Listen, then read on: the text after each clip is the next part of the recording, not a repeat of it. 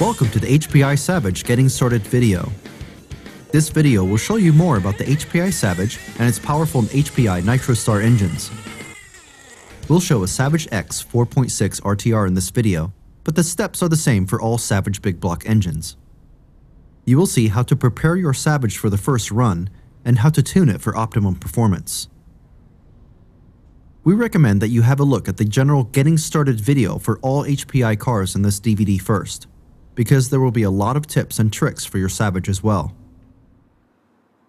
It is also still essential to read the detailed instruction manual included in the box.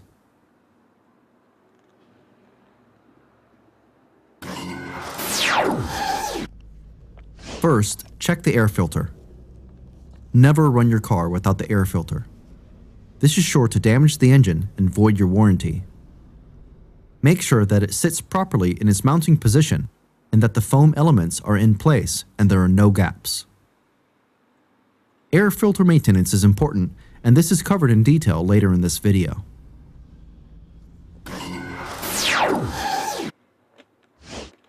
So let's fill up the tank. See the general Getting Started video for how to handle nitro fuel.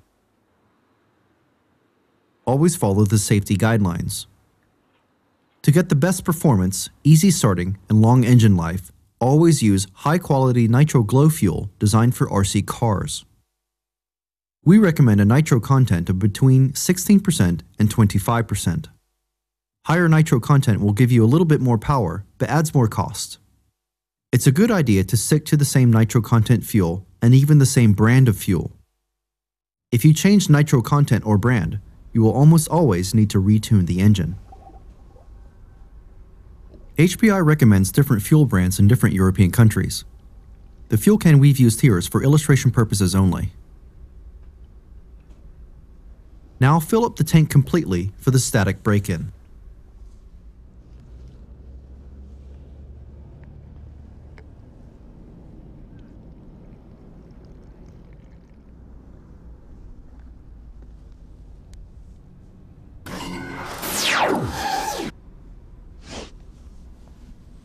We are first going to break in the engine. This process is essential to get the best power, performance, and life from your engine. Also, not following this process correctly could void your warranty. For the first start of your engine, open the throttle manually by turning the throttle servo about 1/4 of the way. Never open the throttle more than half the way. To start the break-in process, the carburetor needles have to be at the base settings. If you have changed the settings or have problems starting the engine, then return to the base settings shown later in this video. The next steps will show the Savage X 4.6 RTR with the HPI Roto Start system. We'll have a look at the pull start system later. You can also purchase the Roto Start system separately to upgrade other Savages with pull start engines. Starting your engine with the Roto Start system is very easy. To run the Roto Start, you will need a 7.2 volt battery pack with a standard plug. See the general Getting Started video for more information on batteries. Keep in mind to charge the battery before you first start. Assemble the Roto Start as shown.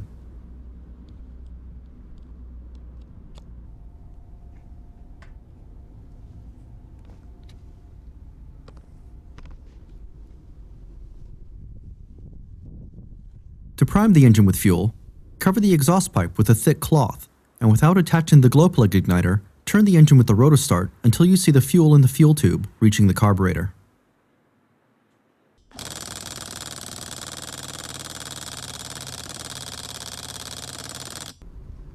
The engine is now ready to be started. Use a box or stand to elevate the vehicle so that the wheels can spin freely without contacting the ground. Attach the charged glow plug igniter and start the engine with the Roto Start as shown.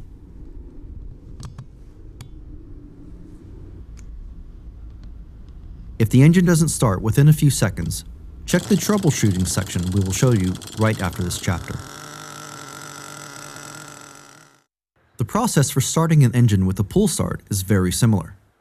To prime the engine, you need to cover the exhaust with a thick cloth and pull the pull start until you see fuel is pumped from the fuel tank to the carburetor.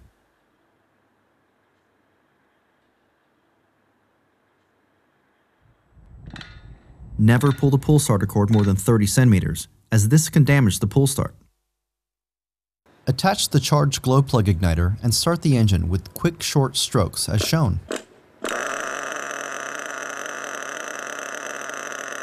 When the engine is running, remove the glow plug igniter and manually adjust the throttle until the engine reaches a steady idle.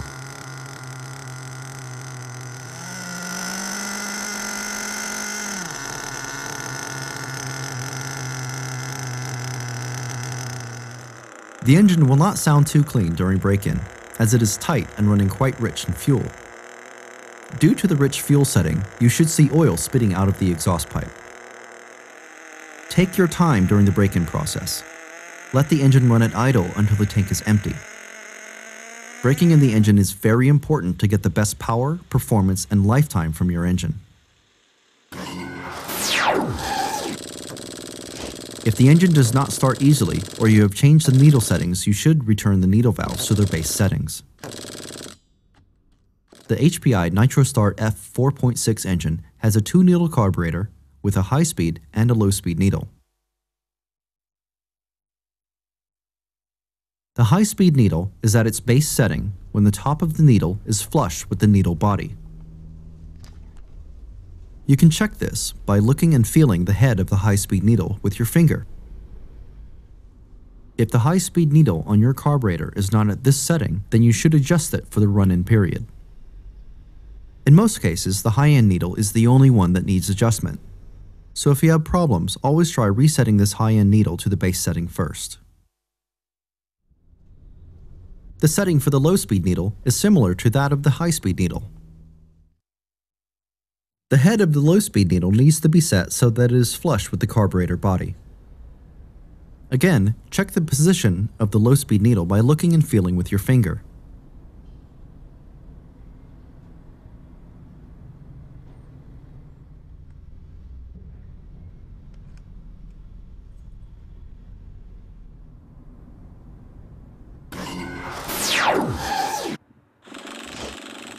If the engine fails to start, the most common problem is that either the glow plug is broken or the glow plug igniter is flat.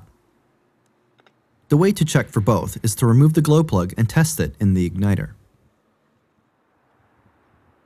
The filament in the plug should glow red hot, so please be careful as the filament itself is hot enough to burn. If the glow plug does not become red hot, you need to charge the igniter or test it with the new plug.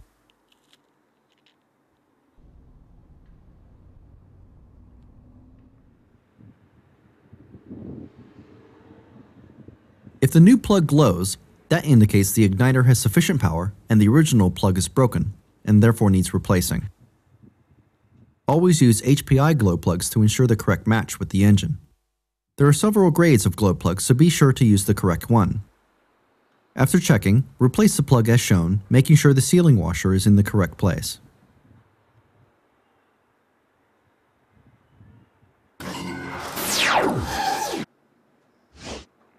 If too much fuel gets into the engine, it becomes flooded. In this case, the engine will lock up and the rotor start will not be able to turn over. If you try to use the rotor start on an engine that is locked, the safety relay on the rotor start may trip to protect the gears inside the rotor start unit.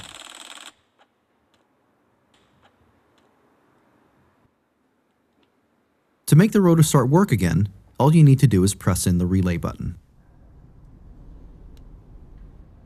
If you are using a pull start and the engine becomes flooded, you will find it very hard to pull the pull start. If this happens, you should not continue to pull the pull start, as this could cause damage to the pull start mechanism. To remove the excess fuel that has caused the engine to flood, you need to first remove the glow plug.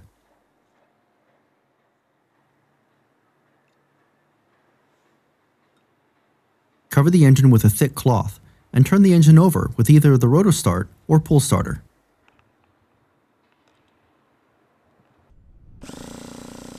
This will remove the excess fuel from the cylinder. Be careful to cover the engine head to avoid fuel splashing. We recommend testing the glow plug before refitting, as a flooded engine can damage the glow plug filament. After checking, replace the plug as shown, making sure the sealing washer is in the correct place.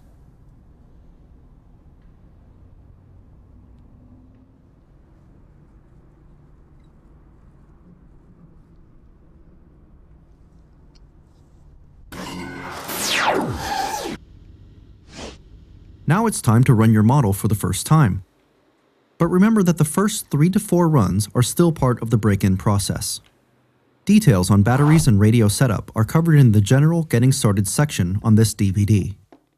Please follow advice given in this section before your first run.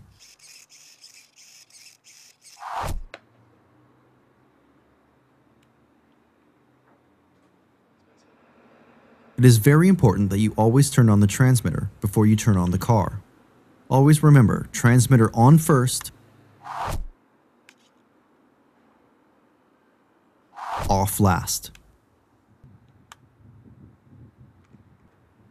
Fill up the fuel tank, prime and start the engine.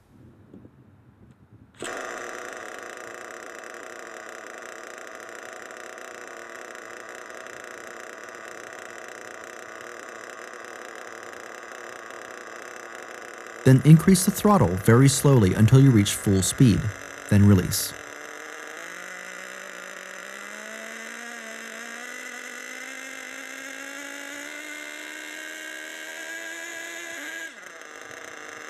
This will clean the excess oil out of the engine. If you want to stop the engine, hold a rag over the exhaust outlet for a few seconds. Now start the engine again.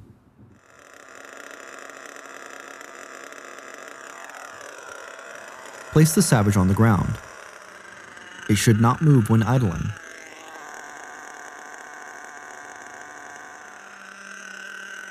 If it does, adjust the trim on the transmitter so the car doesn't move.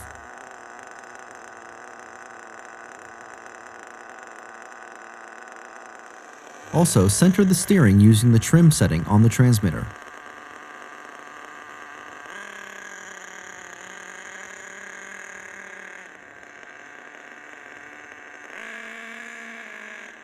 The car should run straight without touching the steering wheel.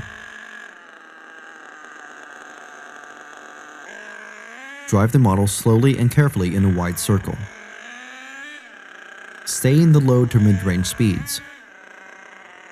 Never use full throttle during the first run. Use a bit of throttle, then coast and let the engine cool. Give a little more throttle, and then coast again. Continue doing this until the tank is empty. Allow the engine to cool down after the first run.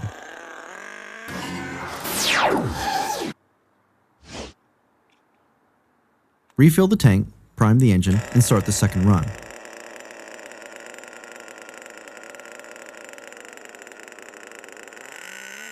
Now you can accelerate slowly to full throttle for a short time. Only a second or two, no more at this stage. Then coast and accelerate again. Repeat this until the tank is empty. The engine needs a break-in period of 3 to 4 tanks to deliver full performance. Take it easy on the engine during break-in while it loosens up and gets faster.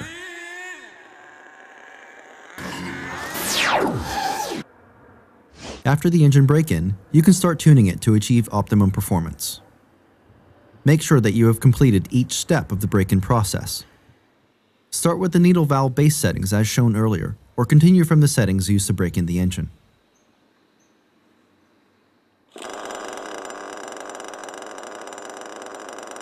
Fill the fuel tank and start the engine as normal.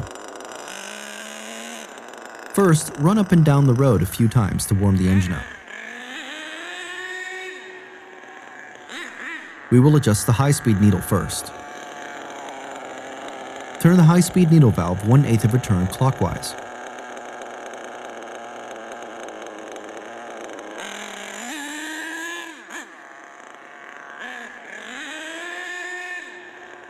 The fuel mixture will become leaner. This means it contains less fuel and more air. You will notice that this improves performance and the top speed of the car. It should rev more and produce a little less smoke from the exhaust. Turn the needle valve another 1/8 of a turn clockwise.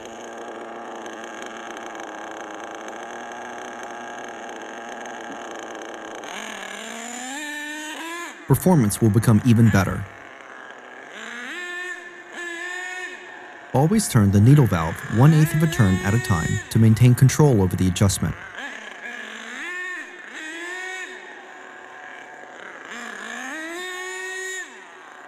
Repeat this process as long as there is an improvement in the engine's performance.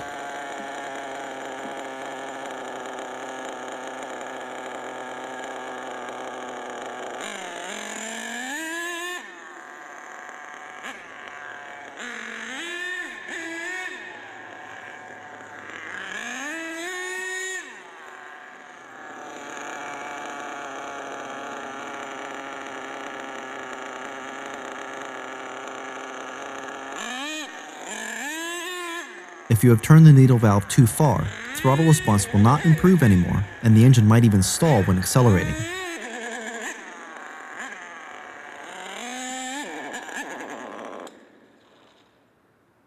At this point, do not lean the mixture anymore, or you could damage the engine. In this case, turn the needle valve 1/8 of a turn counterclockwise to add a little more fuel. This will richen the mixture a little to give optimum performance, correct lubrication, stable running, and a long life. When properly adjusted, the engine should run smoothly at top speed. The exhaust should always emit some blue smoke at full throttle. If there is no blue smoke, the engine is set too lean and could easily be damaged. On the contrary, if the engine is set too rich, there's no danger of damage, but the engine's performance will suffer. Now we are going to adjust the low-speed needle in the same way.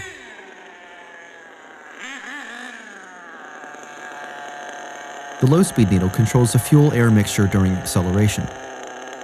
Turn the low-speed needle 1/8 of a turn clockwise.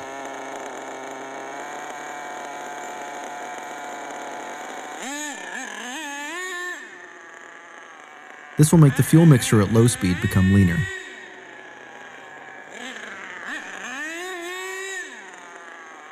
You'll notice that this improves throttle response and acceleration.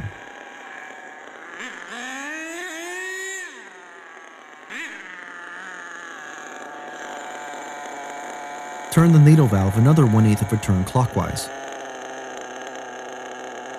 Performance will become even better.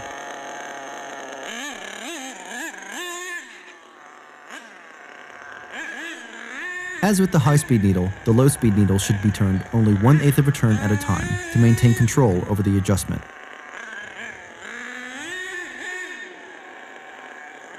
Repeat this process as long as there is an improvement of the engine's performance. If you have turned the needle valve too far, the engine speed will start to rise at idle, or the engine may shut off when accelerating. At this point, do not lean the mixture anymore, or you could damage the engine. Turn the needle valve 1/8 of a turn counterclockwise to add a little more fuel.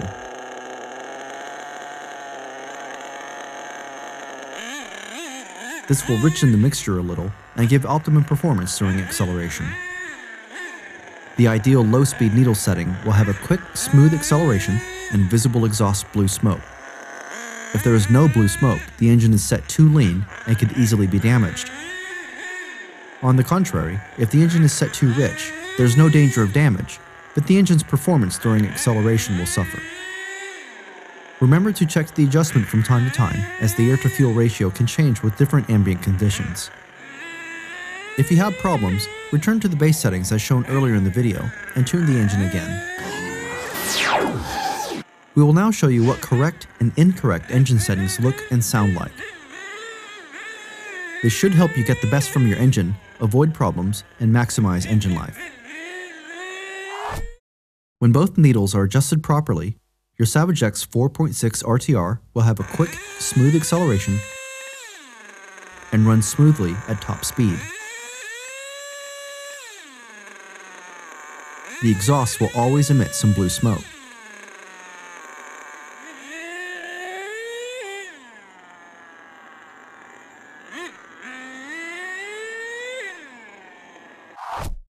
If the high-speed needle is set too rich, the engine will feel sluggish and the top speed won't be very good.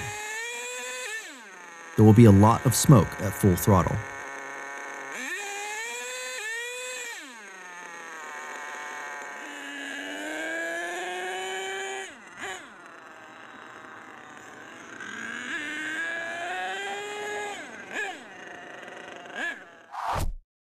If the high-speed needle is set too lean, there will be little smoke at full throttle. The engine will struggle to run, and it might even shut off at full throttle.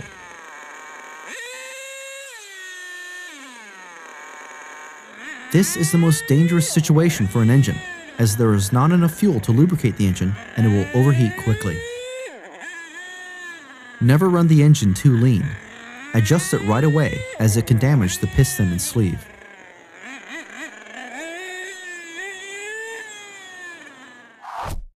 If the low-speed needle is set too rich, the engine will emit a heavy amount of smoke.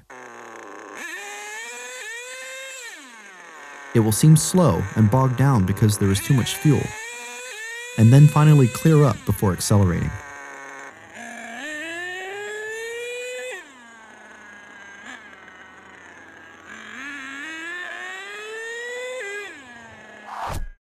If the low-speed needle is set too lean, the engine revs will start to rise at idle, and it will struggle while accelerating as it is starved of fuel.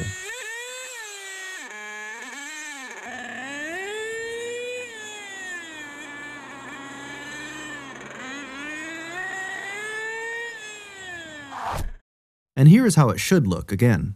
Quick, smooth acceleration, an impressive top speed, and always some blue smoke.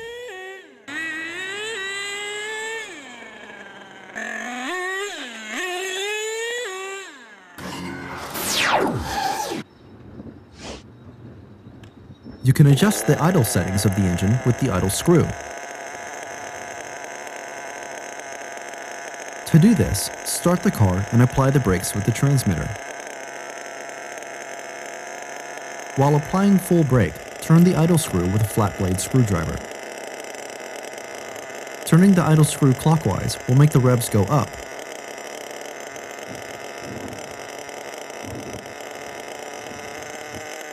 And turning it counterclockwise will make them go down.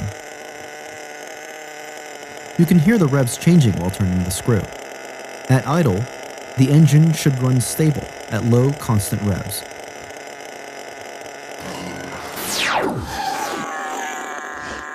Your Savage X 4.6 RTR is equipped with a 2-speed gearbox, which allows your truck to achieve optimum acceleration and top speed.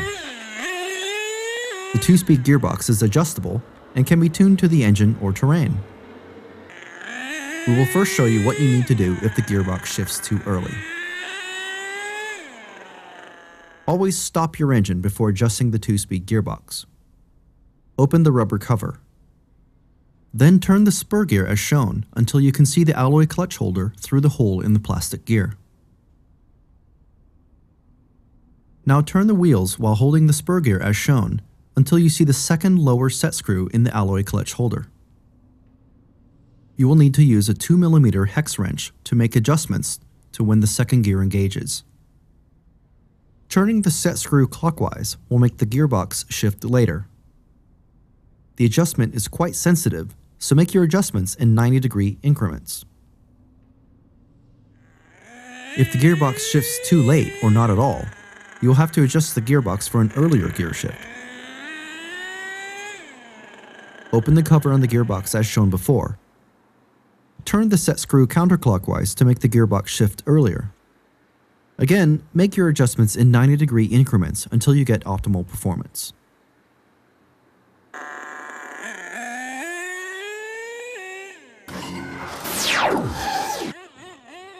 The Savage can thrive in the toughest of conditions, but it needs your care to maintain its performance. Dust and dirt which get inside the engine can cause serious damage and even destroy the engine. Therefore, regular maintenance of the air filter is very important. Check the air filter after every run. First, unscrew the end cap of the filter assembly and remove the two elements of the air filter.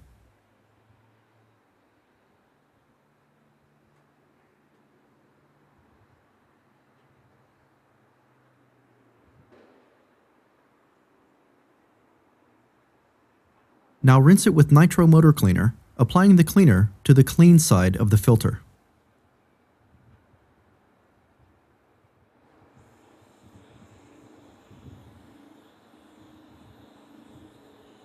Rinse until all dirt has been removed. Always follow the manufacturer's guidelines for handling the motor cleaner.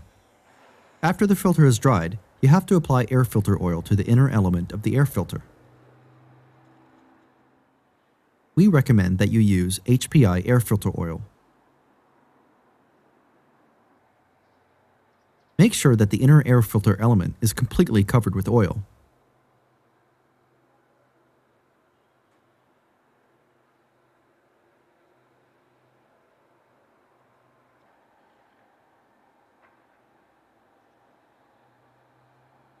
Now replace the filter elements. Make sure that they are properly fitted, leaving no gaps at the rim. If there are gaps, dirt could get into the engine and cause serious damage.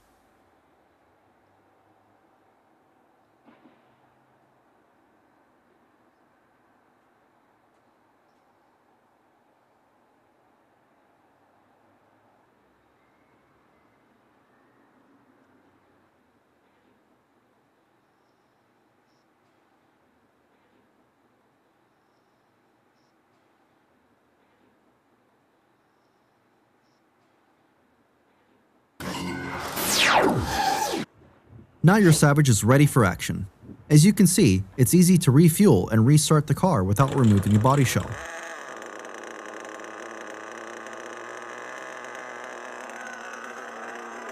Start carefully to get a feeling for the handling of the car and its amazing performance. You will soon see how your driving skills improve and you'll quickly be ready for some serious stunts.